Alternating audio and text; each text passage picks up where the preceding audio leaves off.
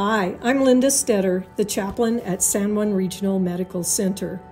Here we believe in healing both the body and the spirit as a part of the personalized care we offer our patients, visitors, and caregivers.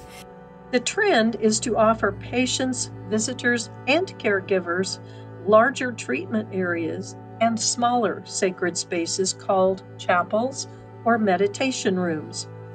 SJRMC is very fortunate to have both types of these sacred spaces. We have a modest, cozy chapel that is located on the west side of the hospital. On each clinical floor, at the end of each hall, there is a larger meditation room.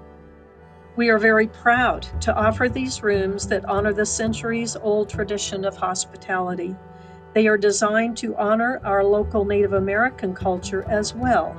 So having a space that provides a quiet, relaxing atmosphere to find a little peace and restoration of mind, body, and spirit is indeed a gift.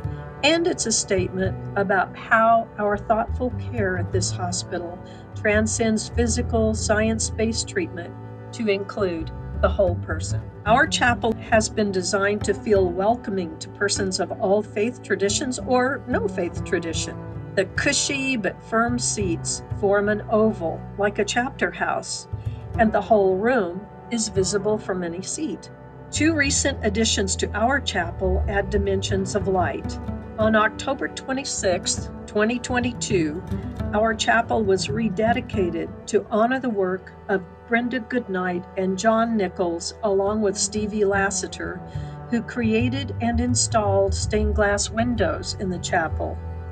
Funded by our own SJRMC Auxiliary, the windows depict the natural sights that uplift and sustain our spirits here in the Four Corners. In December 2023, a new addition came from a generous donation by modernist Albuquerque artist Helga Volken. Her creation, Moon Doves, is a three-dimensional depiction of sky, moon, and doves in flight.